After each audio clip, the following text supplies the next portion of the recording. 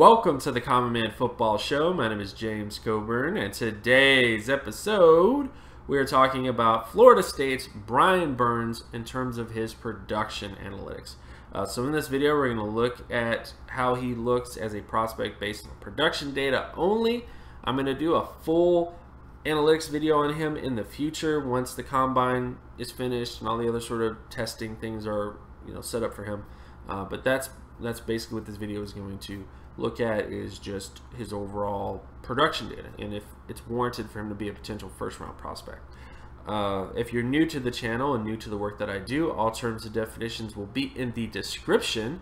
With all that stuff out of the way, let's get to Brian Burns in terms of his production analytics. So first off, when you look at his production data, he had a 77.07 solo tackle score, 90.70 sack score, and 92.20 tackle for loss score. Based on all the data since at least 1999, he pretty much hits the All-Pro thresholds except for solo tackle data, but does hit all the Pro Bowl thresholds at the position. When you look at the All-Pro averages, he doesn't quite hit near those levels in terms of solo tackle data, but he definitely is very close to the Pro Bowl averages. So in general, I would say Brian Burns has a very good chance of becoming a Pro Bowl defensive end / edge rusher based on the averages of the position, and of course in terms of the thresholds. All-Pro potential is a little bit off. It doesn't mean that he has, it does mean he has like zero chance, because there's never been a All-Pro player with as low of a solo tackle score as Brian Burns.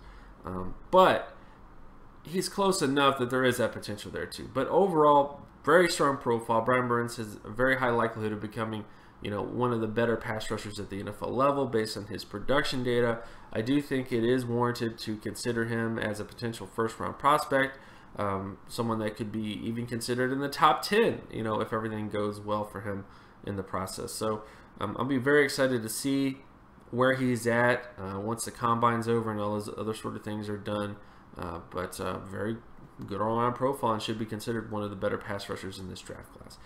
And of course, my name is James Coburn. You can find my other work at draftcoburn.wordpress.com. You can also follow me on Twitter at Gymmetrics. And if you like this content and you want more content like this, be sure to leave a like and subscribe. Share this video as well with anybody that you know. Hit that notification button so you're always reminded when another video of mine drops.